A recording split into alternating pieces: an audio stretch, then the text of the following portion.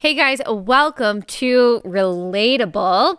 Happy Thursday. This episode is brought to you by our friends at Good Ranchers. Craft beef, better than organic chicken, shipped right to your front door. Just go to goodranchers.com/Allie for a discount. That's goodranchers.com/Allie.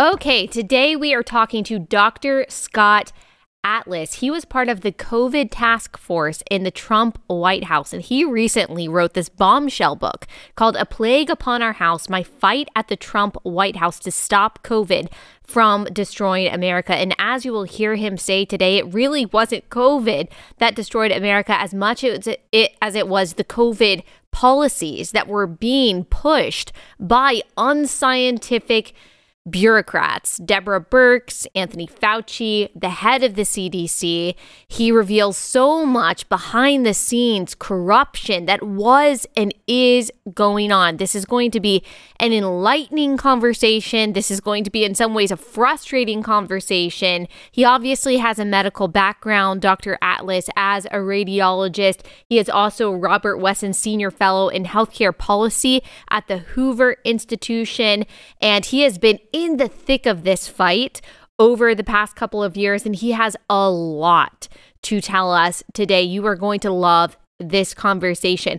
Before we get into that, I do want to follow up on what we talked about yesterday, the free crack pipes for equity story. If you haven't listened to that episode or watched that episode on YouTube, definitely go do that. But I wanted to follow up on it because Snopes published a fact check on this story after it started circulating. It was originally reported, at least on what I saw, in the Washington Free Beacon, and you had a lot of conservatives picking up the story, reporting on it, of course, Relatable included in that. And then you had a response from leftist journalists, particularly in the left-wing Salon news outlet, and then from Snopes, and then even Jen Psaki and the HHS responded to these claims that the Biden administration was going to use American tax dollars to provide crack pipes in what's called safe smoking kits as a part of, quote,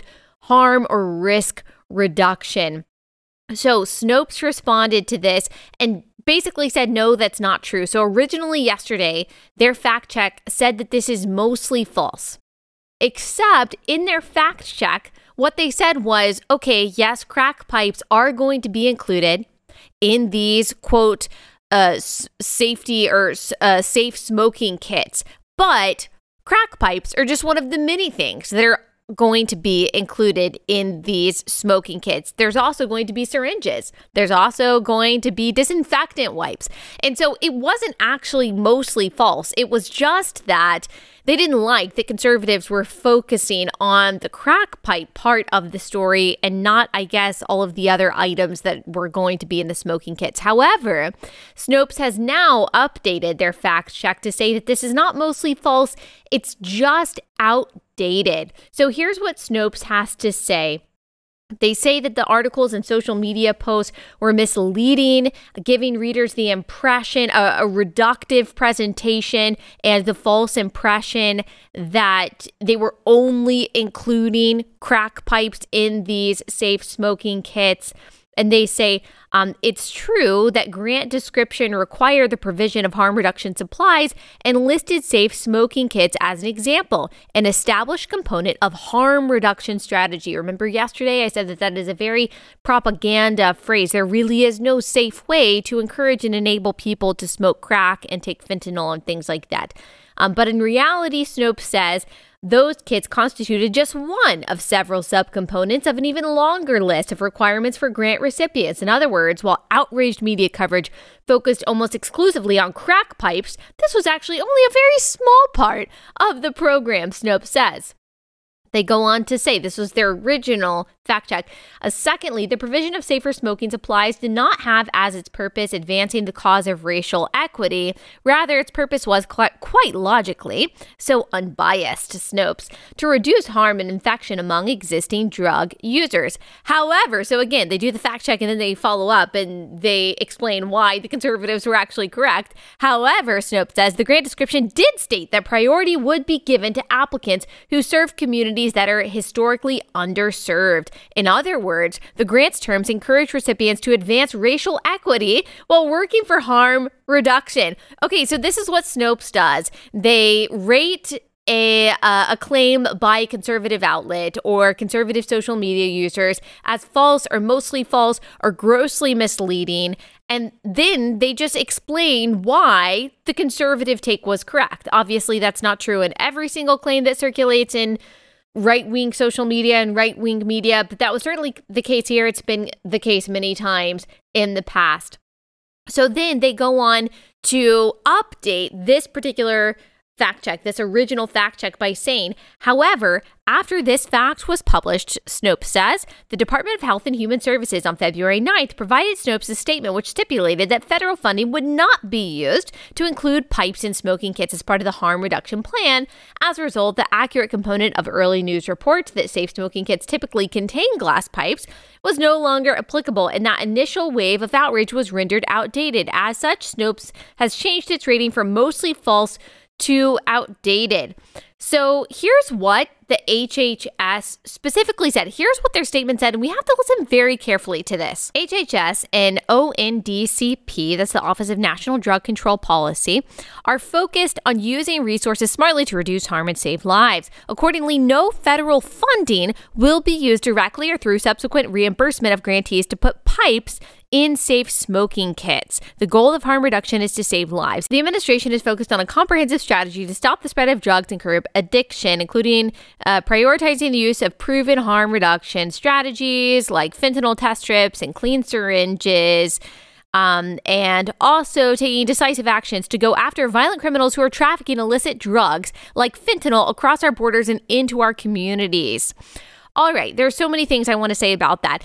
Let's be very careful in reading this statement because the devil is in the details, or sometimes the lack of what is actually said, the lack of details that's provided in a statement. But there is one detail here that I think that we need to pay attention to that I think tells us what is actually going on. No federal funding will be used directly or through subsequent reimbursement of grantees to put pipes in safe smoking kits. That does not say that pipes will not be in safe smoking kits, but that federal funding will not be used directly or through the reimbursement of grantees to put pipes in the safe smoking kits. So we don't know whether or not crack pipes will actually be provided to these drug addicted people suffering from drug addiction. They're just saying that federal funding is not going to be used for that. We know that in states that actually provide these so-called safe smoking kits, that crack pipes are typically included, as well as syringes. Of course, we talked about everything that's going on in San Francisco yesterday. I won't rehash that now. Like I said, go listen to that episode. So I think the fact that Snopes is not saying that it's completely false, that Snopes is now saying it's outdated, and that the HHS is being very careful not to say that crack pipes are not going to be included, but only that our federal funds, which I don't even totally believe, our federal funds aren't going to be funding the purchase and the distribution of those of that particular item. I think that tells us that there is a lot of truth to this story. And also, there's obviously a lot of truth to the racial equity aspect of it, because even Snopes was forced to admit that. And even if the crack pipes are not being provided to people who are suffering from drug addiction, apparently syringes are. So again, this administration is enabling in some ways drug use. And we talked about how, yes, there are different programs in a variety of states in the United States and a variety of countries across the world that have tried these things. But the countries across the world who have been doing this effectively are not enabling and attempting to destigmatize public drug use the way progressive cities in the United States are. So I think that I think that they just got a little bit nervous. The administration got a little nervous. The liberal media, maybe the HHS got a little nervous about this, and they kind of wanted to backpedal. Jen Psaki did say that the crack pipes apparently are not part of this plan. Again, I would say that's kind of careful rhetoric. I just wanted, though, to provide you guys with that information and with that clarification, because it's one of my jobs to give you as much information as possible. You guys know I'm going to have my particular perspective on it. I'm going to have my particular take. I don't hide where I'm coming from.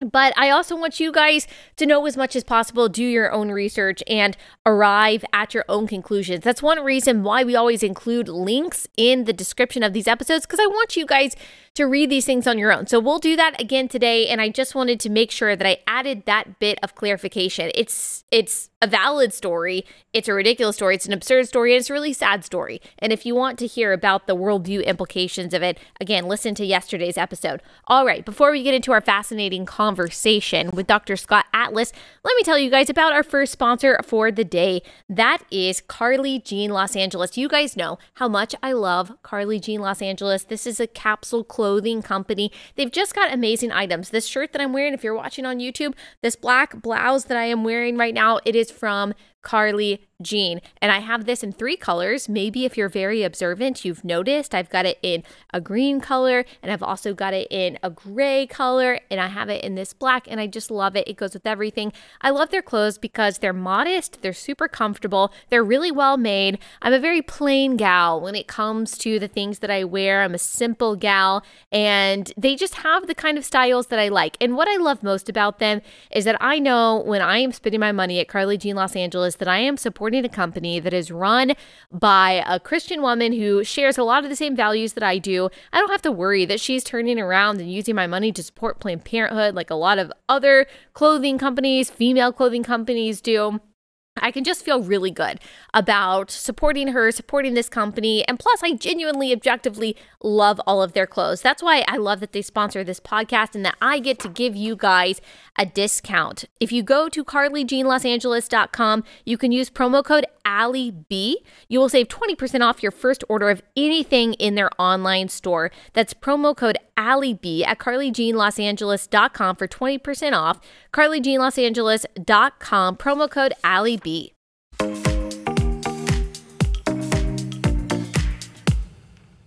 Dr. Atlas, thank you so much for joining us. You wrote a book, which I've heard you talk about a few times, A Plague Upon Our House, My Fight at the Trump White House to Stop COVID from Destroying America. So for those who don't know, I'm guessing there's a lot of people in the audience who are already familiar, but for those who don't know, why did you decide to write this book?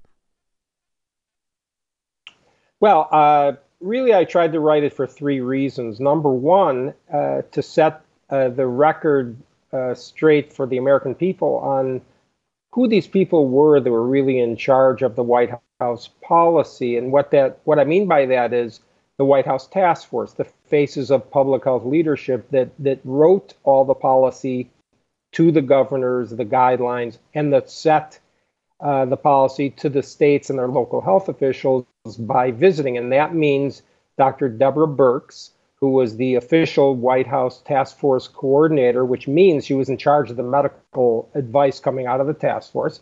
Dr. Anthony Fauci, who was the most visible face of the federal guidelines and advice on the medical side. And Dr. Redfield, who is the head of the CDC, the most influential public health agency, as we know. So that was reason number one, to show people, the American people, what kind of level of incompetence, lack of scientific thinking, lack of critical thinking, lack of scientific preparation I encountered when I walked in there at the end of July, beginning of August 2020. The second reason was to set the facts straight without the filter that distorted the facts from the media, social media, the politicized government bureaucracies, and academia, frankly, that distorted, lied, censored dissenting views, etc. I wanted to set the facts straight because these facts have been censored.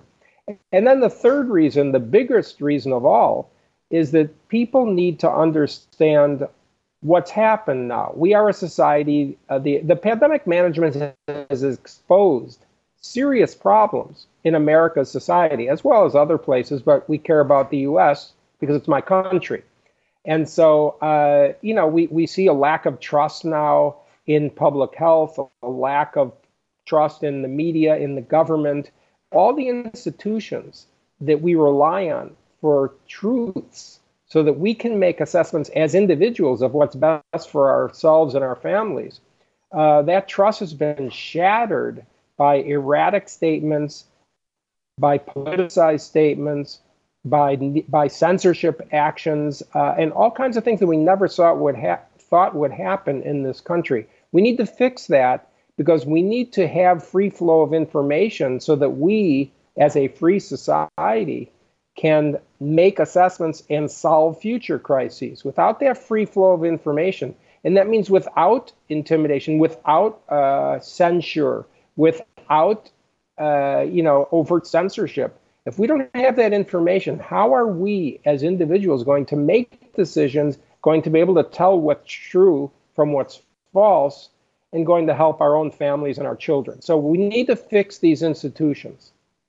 And I'm sure once you kind of got into the Trump administration, you even were a little shocked, it sounds like, about the lack of following the science that was occurring within this team that was supposed to be on the front lines of fighting COVID. Deborah Birx, as you said, and Dr. Fauci. Now, Dr. Fauci has been subject to probably the most criticism from the right, but you seem to be arguing that it's really Deborah Birx, who was the author of a lot of the policies that were not based in science, were based in, I'm not sure, paranoia, feelings, hubris.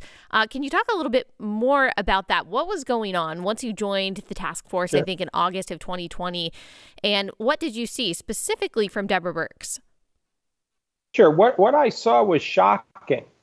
And I think since I'm the only one who's willing to say the truth about what actually happened in the task force, I think it's critical for people to read this because I go through the specifics, but I was shocked because, A, I was naive. I was asked by the president, by the White House, to help in the biggest healthcare crisis in a century. I'm a health policy expert working for more than 10 years full time in that after finishing a 25-year history in academic medicine.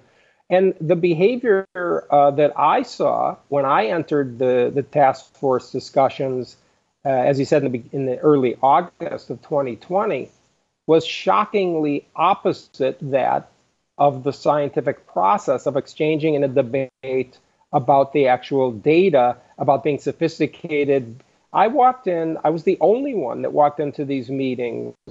When I was asked a question, I was prepared and cited the literature. I had 15, 20 different publications from the world scientific journals in my hand. I went through and critiqued those studies. I went through and said what studies were not reliable because the study design was flawed and therefore the conclusions were not valid. And what I saw was the opposite. What I saw were bureaucrats. Fauci and Birx were in their bureaucratic positions, in government positions for 35, 40 years. Yeah. The way you survive in that sort of position is not because you're politically neutral and some kind of scientific expert. It's because you're politically savvy. You have, made friends in the health agencies, made friends in the media. They personally had friends in the media and would refer to the media by first names.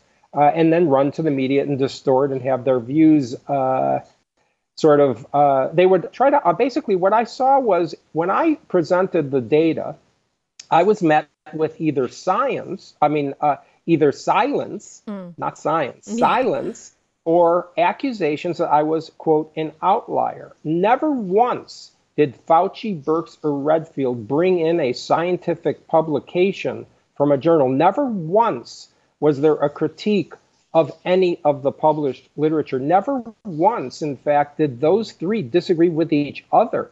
Never once. That's unheard of in science in an evolving situation. And what's more, I brought in experts that were actually doing the research. Remember, these people were sequestered in their government bureaucrat positions. I was an outsider, but I also brought in, I thought, okay, what the president needs to hear are answers to his questions from the people doing the research. So I assembled a group of scientists from the best institutions in the country who were doing the research on the pandemic, from UCLA, Tufts University, Harvard, Stanford, and they came in and met with the president. They came in and met with the vice president. Deborah Birx refused to attend the meeting, even though the meeting was scheduled specifically so she could attend. At the last second, she pulled out for personal reasons, not because she had a scheduling conflict, and then went to the media and the House of Representatives and said there was, quote, parallel stream of information coming to the president that didn't go through her. Well, that's because she couldn't stand up, apparently, to the scientific process, which is talking to the people doing the research, debating, defending what your position is, learning from them. That's the role of an advisor. It's not to be a filter. It's not to have people cover your behind so that you maintain your status. And then what we saw really unconscionably revealed later, if I can go on, was we saw Dr. Birx told the media that she, and I didn't know this at the time, she came forward to the media and said there was a pact between she, herself, Dr. Fauci, and Dr. Redfield, that if any of them were removed by President Trump, they would all resign. Is that the behavior of people that are trying to help the country? Is that the behavior of people who are confident in what they know? Is that the behavior of expert scientists? Or is that the behavior of politically motivated, sort of ego-driven bureaucrats? I'll let people answer that question. I mean, this is second thing we saw that was revealed in these FOIA requests of emails was there was an active effort by another unconscionable bureaucrat named Francis Collins, who was the head of the NIH, who shamefully ended his career by colluding with the media, with Dr. Fauci. These are emails I wasn't aware of when I was in the White House, trying to, quote, take down the scientists who opposed their views, including myself, by manipulating stories in the media. I mean, this kind of behavior was really a heinous abuse of the public trust. We can never let this sort of incompetent, politically driven bureaucrat be given the public trust as if they are the real experts. Yeah, it's hard for me to imagine that this is really about incompetence. I know we don't want to impugn anyone's motives, and you want to attribute to ignorance or incompetence what you don't want to attribute to malice, and I understand that. But it's very difficult because even if Deborah Birx and Francis Collins and Anthony Fauci are bureaucrats, they do have scientific backgrounds. It's not like the scientific method is foreign to them. They know what science looks like. They know what scientific studies are. And yet, when it comes to some of the most consequential policies that were put in place based on their recommendations, they seem to not care about the science at all. And I just want to read this quote from an article about you and your book from City Journal. It says this: in one of Atlas's first meetings with Deborah Birx, he asked her what she considered the strongest scientific evidence for the efficacy of masks against COVID. She cited a report published by the CDC about a hair salon in Missouri where 2 stylists infected with COVID had worn masks that supposedly prevented the virus from infecting their customers. So that was the greatest piece of evidence that she had for recommending masks, and I guess Fauci's recommendation of masks too. Did they ever present any more evidence to support their proposal of universal masking? Well, I mean, it was embarrassing to listen to what they said. At times, one of them, Fauci, I related these stories in the book. Fauci held up, or Redfield held up a single chart of a single state and said, I have proof that masks works. Mind you, this is 7-8 months after they kept insisting it was proven, by the way. And he shows a chart of a single state showing, oh, look, they put masks on by the governor's mandate, and the cases came down. I mean, this is the most almost infantile, naive assessment of cause versus correlation that a scientist. There were dozens of other states that didn't have that all over the world. That's not proof of anything And in fact, Fauci did the same thing by stating that 2 states, one had masks, one didn't. I mean, there was a body of literature proving that masks didn't work, published by the CDC itself in May 2020 for influenza virus. And that's relevant because influenza is the same size roughly as this virus. But this was already known that widespread masking was not effective. It was proven. It wasn't a question.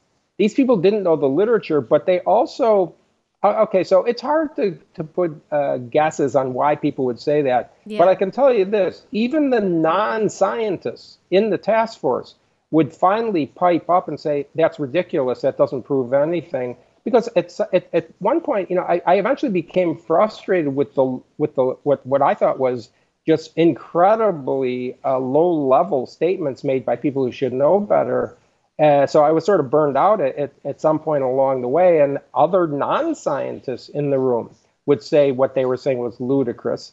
And what is the motivation? Okay, number one, it's gross incompetence.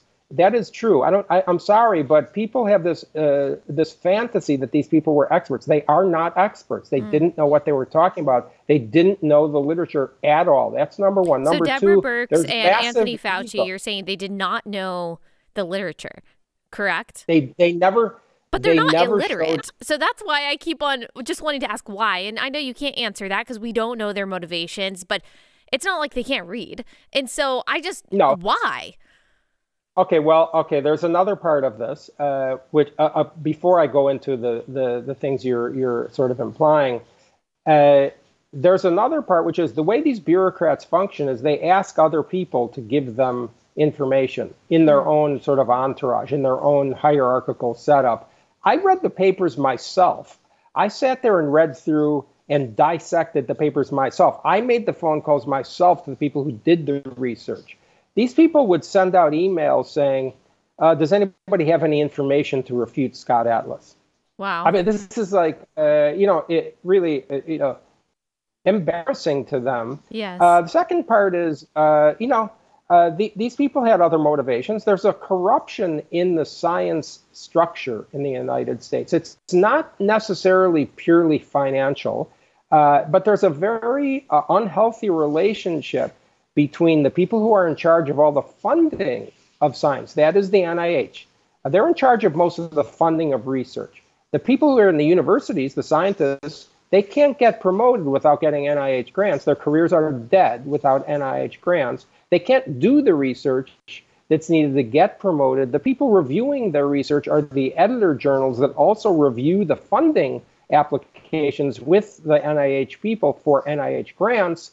And it's all this one sort of cartel that controls people's careers. So there's no mystery on why an assistant professor at a university who's a top researcher would feel intimidated and reluctant to criticize something that Dr. Fauci would say, for instance, because Fauci controls his career.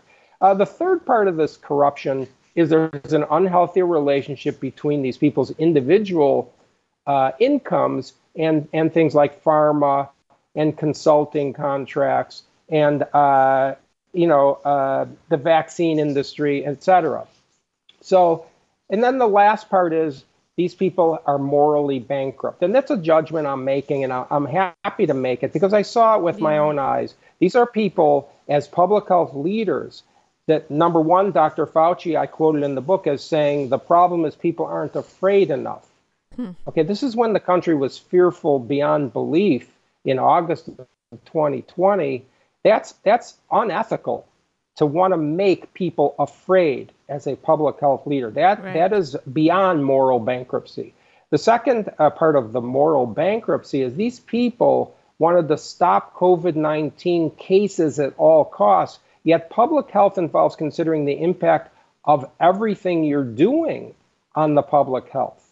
Okay, and instead, I was the only one, literally the only one in any meeting I went to who ever voiced a concern about the impact of the lockdowns that they were advising, the missed medical care. The lockdowns killed people, missed medical care, missed cancer screenings, suicides, opioid abuse, not to mention severe child abuse, all the impacts on children that the school closures. These are massive problems. The average person, 18 to 24 in the United States, had 52% of people had an unwanted weight gain in that age group, college-age kids in the U.S. during the lockdowns of 2020, and that weight gain averaged 28 pounds. That's a public health disaster, that's significant. right? That's not just 2 to 5 pounds. I mean, that's huge. I mean, right, that's a lot. Not cosmetic. Right. Yeah, these people became obese. Okay, 2/3 of cancer screenings or more didn't get done. We're seeing articles today, actually, it was released, that something like 10 million cancer screenings didn't get done. That's not because of the virus. Right. It's because of the lockdowns. It's because of the advice. And I want to say this very clearly. Dr. Birx and Dr. Fauci, they advised to do the lockdowns, and they got what they wanted. The lockdowns were implemented all over the country with rare exception. They failed to stop the spread of the infection. They failed to stop people from dying. And those lockdowns killed people and destroyed millions of families, particularly low-income families and the poor. So they got what they wanted. Where's the first step, which is admitting they were grossly wrong? We must have honesty from public health leaders, or we will never trust them again. And when we cannot trust people who are in charge, what do we have as a society? Yeah, and that's a hallmark of bureaucrats, is that they never have to apologize for the consequences of their bad ideas. So it was Deborah Birx who was recommending to the governors, correct, to shut things down and to mandate masking. Is that right? In writing, there was one official source of the White House task force guidance to all the governors. It was written by Dr. Birx. She visited dozens of states, personally met with the governors and with the public health officials in the states, went on TV while she was doing those visits, sometimes with the vice president, sometimes without, officially. All the 6 months before I was there, the months I was in the White House, 3 months, 3.5 months, and after I left, and those were implemented. I went and visited one single state during the time I was in the White House. That was Florida. They did something different. They did not have the collateral damage that the lockdowns occurred, and they did as well or better. They did better than most states by the data in COVID. So, Dr. Birx was the person in charge of the medical guidance, and she got what she wanted. And you may have heard this bizarre Orwellian attempt to rewrite history by her going on the media and testifying to the House, saying, somehow blaming people who were opposed to what was implemented for the failure of what was implemented. And she recommended what was implemented.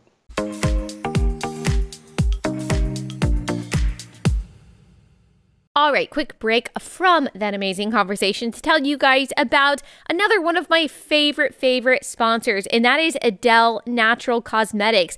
Adele Natural Cosmetics they provide the products that I use every single day to wash my face. They make the foundation that I use, lots of the different makeup items that I use, actually.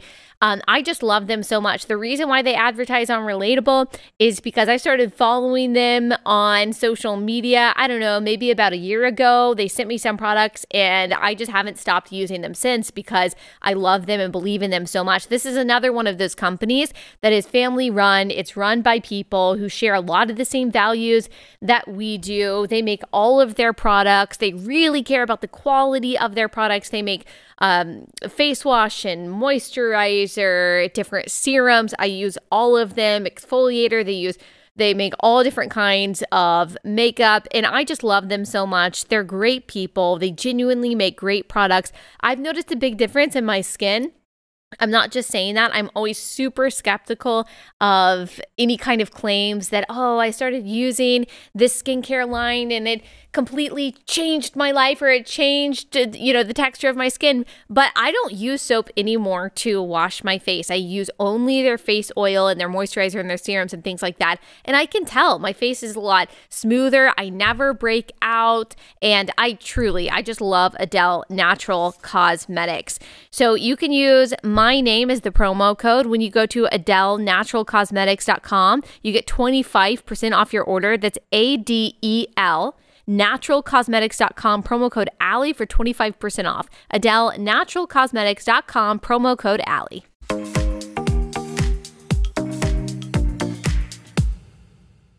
And I know that we're supposed to kind of memory hole all of this, but I think back to the very beginning in February of 2020, when it was actually Democrats who were saying, you know, this is not as big of a deal as Donald Trump is saying. You had Nancy Pelosi and Mayor Bill de Blasio saying, come on down to Chinatown.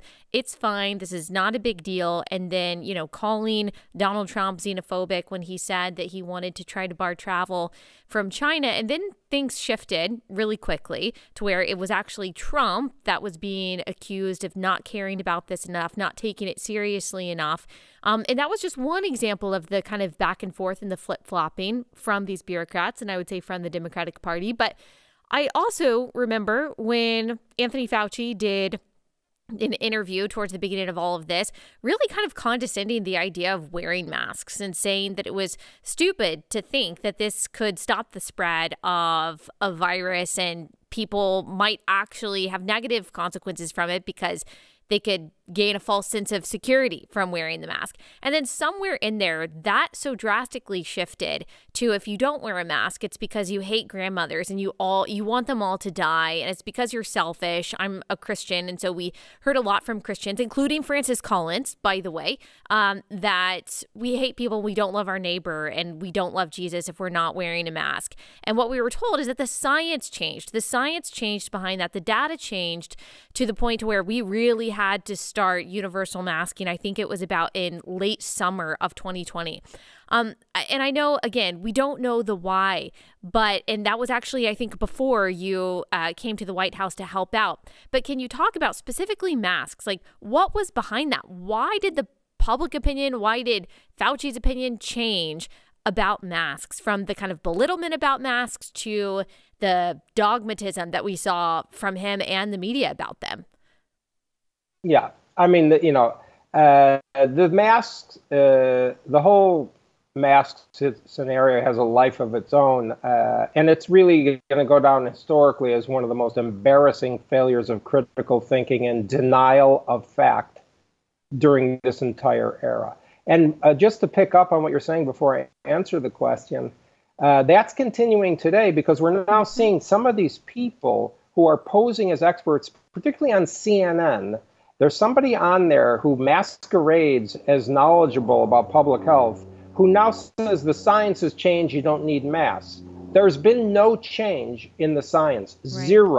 Zero change. They have been lying or denying fact or not knowing fact. It's one of those three things. They either don't know the facts, they're denying the facts intentionally, or lying.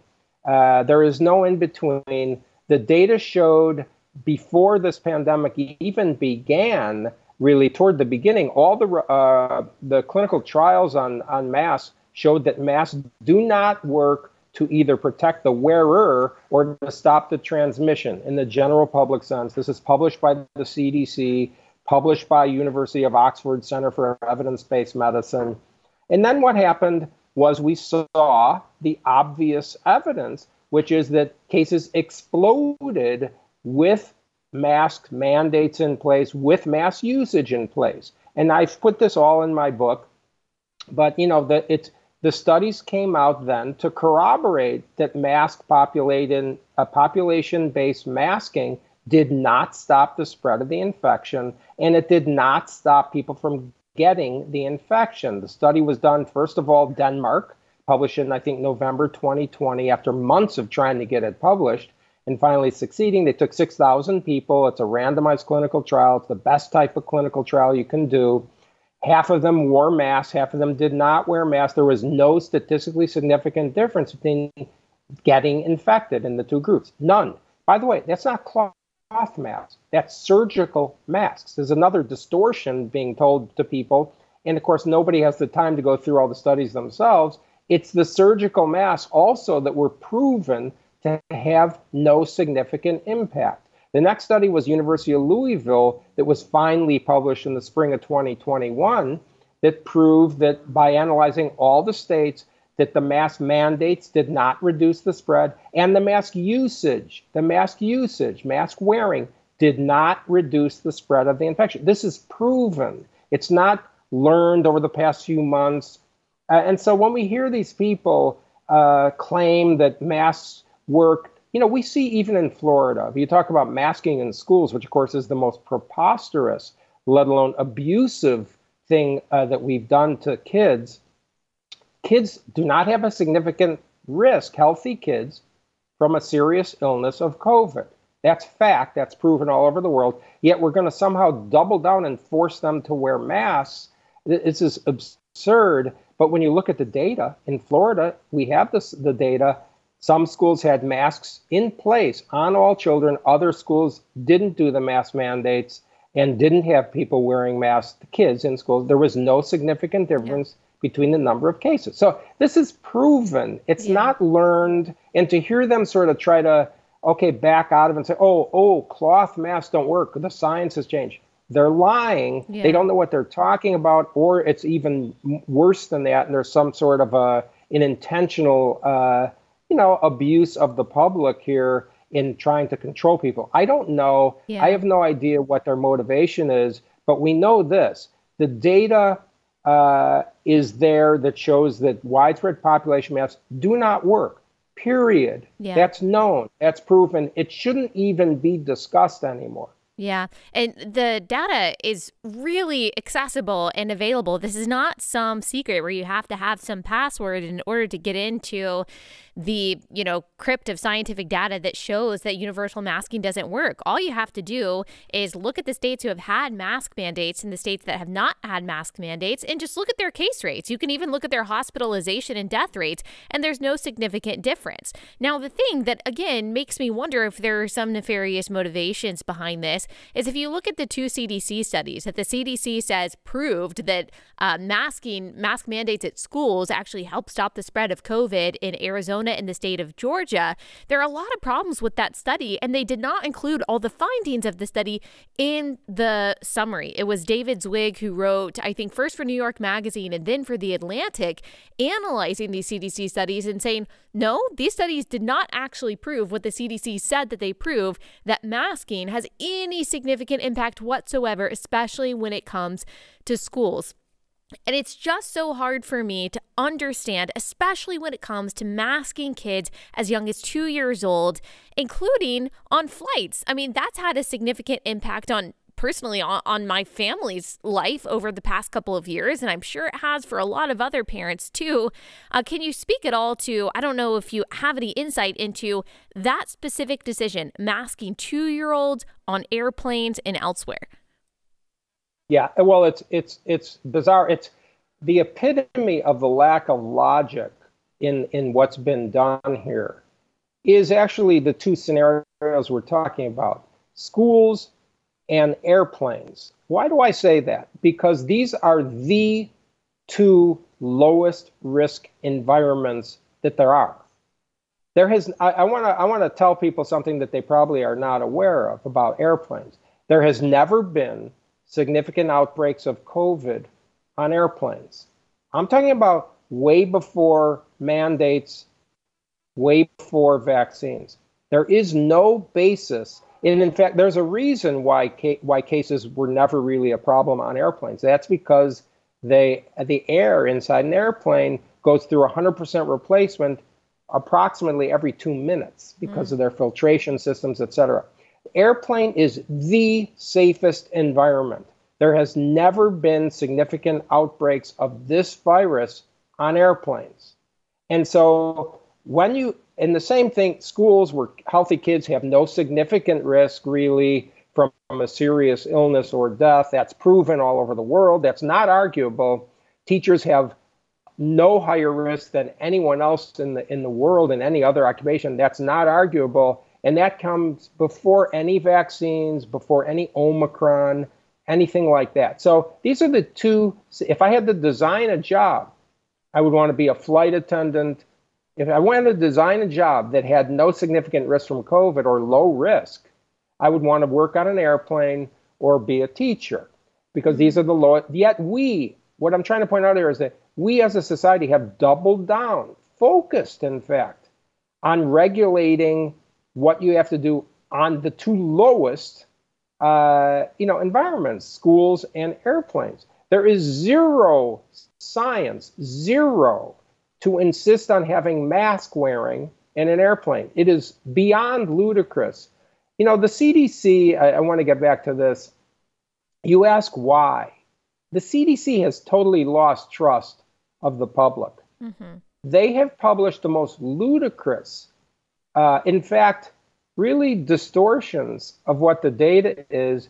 And they are the only Western nation health agency who has denied the basic known, proven impact of immunity after recovering from infection.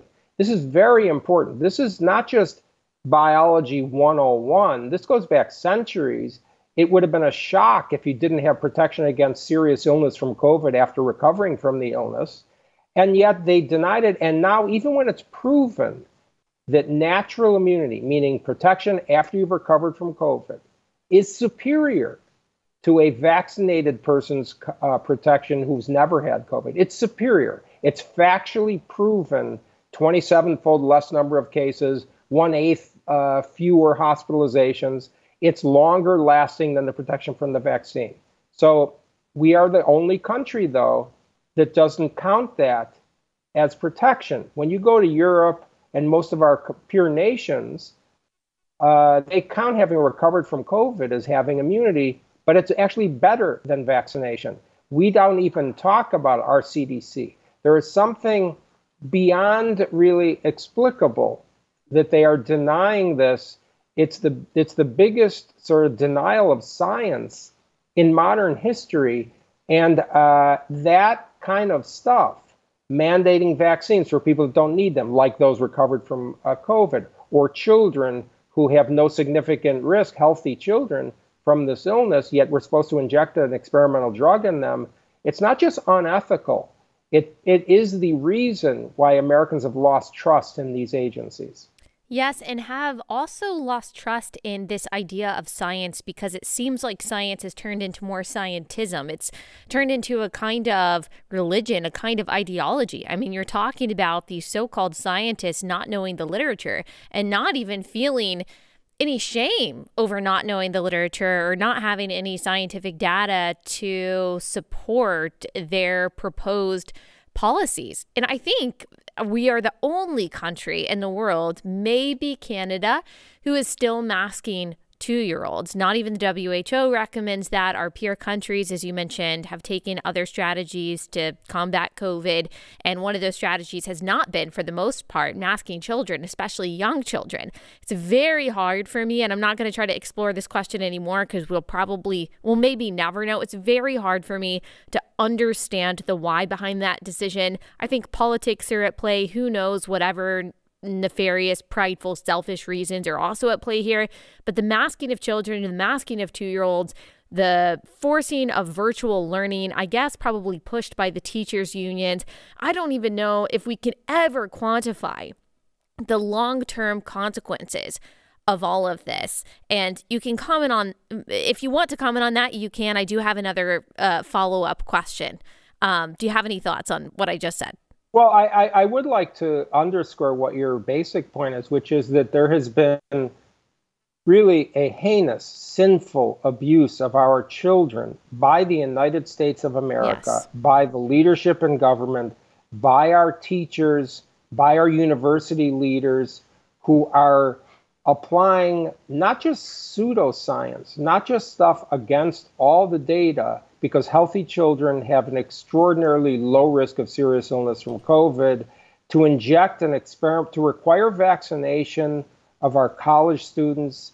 I don't understand how any parent could accept that when their child has extremely low risk from the illness, when the drugs, the vaccines are experimental, because it takes 5 years or more to get real safety data, when we have known side effects in that very age group of college-age people. I'm not sure what parents are thinking at this point to subject their kids to that, and not to mention the elementary schools, but to mask kids. The isolation, the lock, there's so many things to say. 1 out of 4 college-age kids in the United States thought of killing himself in June of 2020 from the isolation. Yeah. Okay, these are serious. There's been a tripling of self-harm visits to doctors in teenagers. That means that these are teenagers in the U.S. putting cigarettes out on their skin, cutting their wrists. That's from the isolation. That's not from the virus. That's from the lockdowns. The weight gain I mentioned, we have a skyrocketing depression, anxiety disorder. It goes on and on. We had a significant rise, 50% increase, I think, in teenage girls committing suicide from the isolation. Mm-hmm. It's not the virus. It's the lockdown. These are man-made policies. And now we have people like Dr. Fauci talking about injecting kids under 5 with this vaccine. This is surreal. Yeah. This kind of discussion, it is immoral and unethical for anyone to mandate, force, or even administer a vaccine for COVID to a healthy young child. It is frankly inexcusable. I'm wondering, where are the ethicists that are supposed to sit in on these institutional review boards to even do these clinical trials? Where are the bioethicists? Where are the thinking? Where are simply the ethical doctors in this equation? Are they that thoughtless? Are they just followers? I don't. It's inexplicable. I understand why parents would go along with it because they keep hearing this over and over again that it's important, but that's against the facts. And it's time that we stop saying, okay, we excuse it for fear. No, I don't excuse anybody anymore out of fear. I'm sorry, but after 2 years, you ought to be a thinking adult. We have a social contract as human beings to protect our children. Okay, so that is broken right now in the United States. Yep, we're actually sacrificing the well-being of children in order to protect, and I use that in scare quotes, older citizens. And that's actually the inverse of what you're supposed to do. I had Brett Weinstein on this podcast, and we were talking about the why, that you could attribute all of this to incompetence if maybe, the people in charge were just kind of making mistakes here and there. They missed the mark a little bit. But when you are actually seeing these public health bureaucrats suggest the exact opposite of what we should be doing if we wanted our population to be healthy and whole, then you start to get into the questions that we've explored today. Okay, what are the true motivations behind this? And a question that I have for you, as someone who I voted for Donald Trump, I recently interviewed Donald Trump about a lot of the successes that he had. I'm really disappointed that, he had people like you there. So he knew the wisdom, he knew the data because you were working really hard to present that to him and to Mike Pence, who was ahead of the COVID task force. Why was Deborah Birx allowed to stay on? Why is Anthony Fauci still there? Did they not care? Did they not care that they were pushing policies that were so destructive for the United States? Why didn't he fire these people?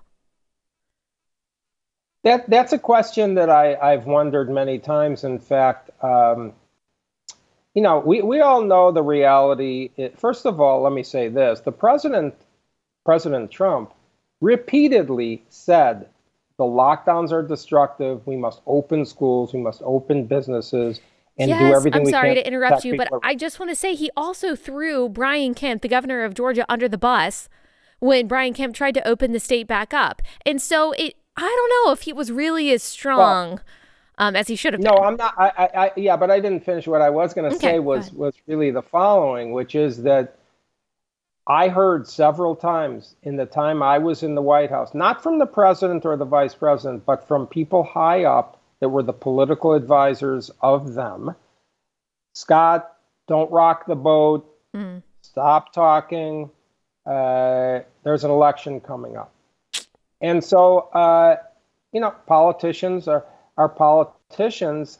And I think saying that actually is a criticism. It's not just stating a fact. I was nauseated at what I saw. People were dying. Okay, this is not a game. It's not about getting elected. It's not about getting reelected. People were dying from the policies that were implemented and advised by Birx and Fauci. People were killed, and they kept dying. And in fact, that's the reason I said I would help. I wasn't in a political position. I was shocked that I was accused of being in a political position. I went because the country's in disarray. The policies were implemented that were not stopping people from dying, period.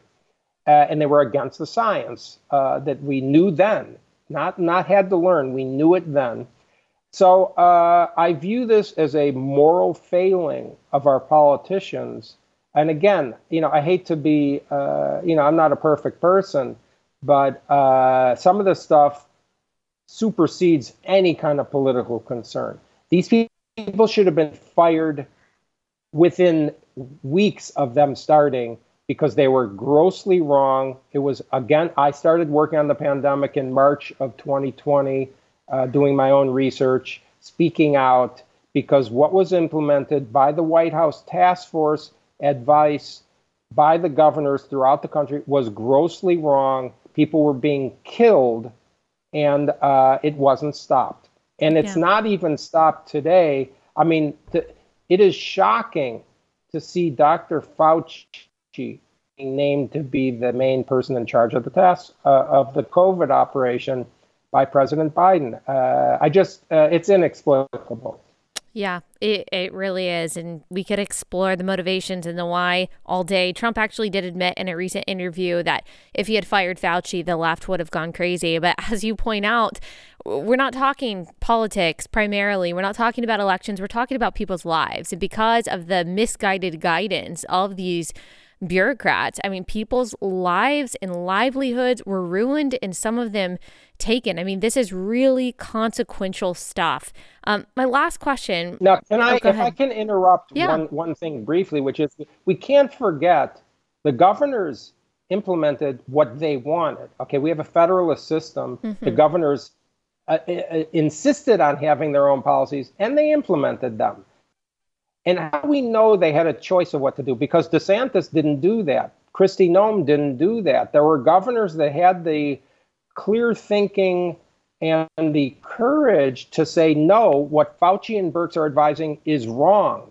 And when we look at the data, it is proven that the lockdowns failed. It is proven. People have been living normally in Florida for almost 2 years. Mm-hmm. Does anyone notice this? Right. Florida did better than most states.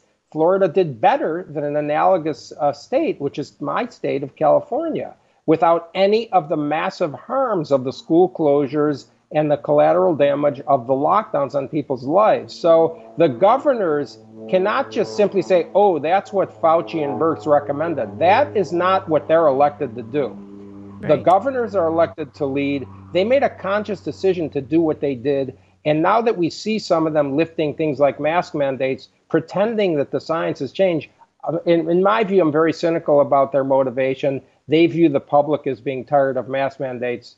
They claim the science. They don't know what they're talking about because the science has not changed. So it's the governors that must be held accountable here. And I hope voters hold these governors accountable.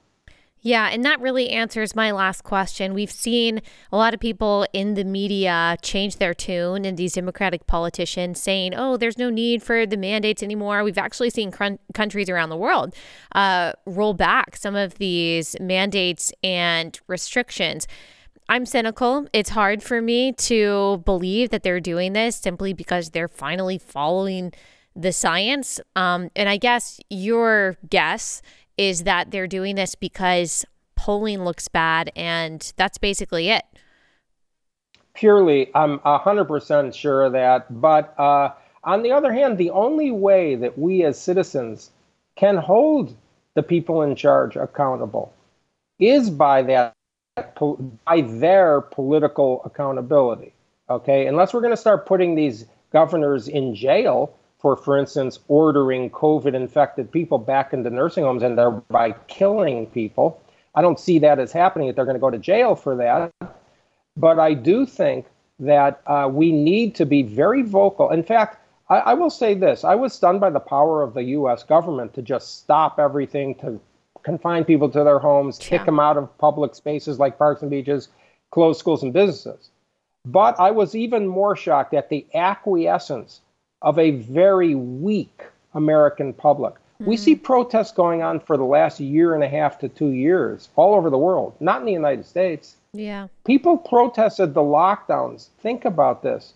We are the country that is founded on freedom, individual liberty. Where was everybody here? Where were these tough New Yorkers? I grew up in Chicago. Where were these tough Chicagoans when they were confined to their homes and their children were being destroyed by school closures that were completely anti-scientific data? They were acquiescent. Americans have been very, very weak, in my view, and other countries, not so much. You see Spain, Italy, Germany, Austria, all over Western Europe, even in places like Canada. Australia, where they've had very draconian things. Even in Canada, we see it now. Why are we not leading anymore for freedom? I wonder that. I think it's very disheartening. In fact, it's very frightening. And I happen to live in the state which is the most off the rails of all, California. We have a governor who doesn't know that 1 + 1 = 2 about COVID, Right. and he's been granted this authority. And it's just shocking to me to see how weak Americans have been. I'm sorry to say it that way, but I think at some point, you have to think clearly and take control of your own lives.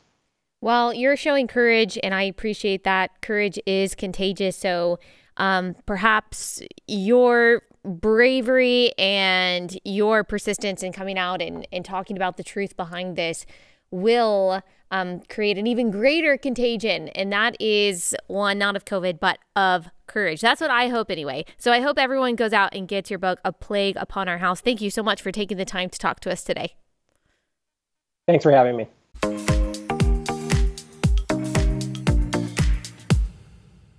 Okay, guys, hope you enjoyed that conversation. We've got a bonus episode tomorrow on Friday. It's going to be a really fun episode. I just didn't have time this week to get in everything that I wanted to talk about. And so we will do an episode tomorrow. So make sure you tune into that tomorrow afternoon. I will see you guys then.